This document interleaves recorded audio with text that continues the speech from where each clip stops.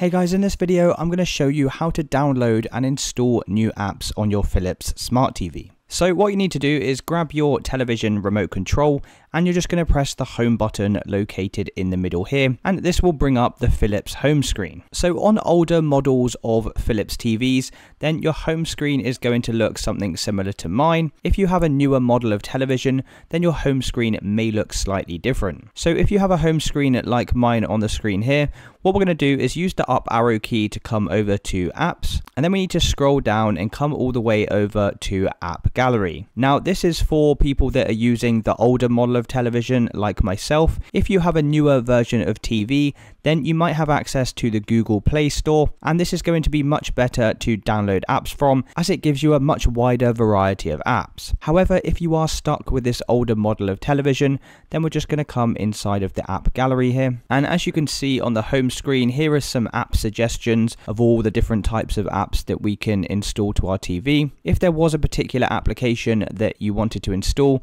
then we can just head all the way up to the top and come over to this search arrow, and you can just search for the app inside of here.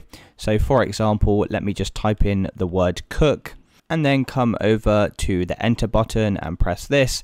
And you can see I have 3 different applications available relating to cooking. Now, like I said, on this app gallery and this older model of Philips television, there is a very limited number of applications that are available to us. But if you do see an application inside of here that you like the look of, then just go ahead and select OK on your TV remote, and we simply can press add at the top here.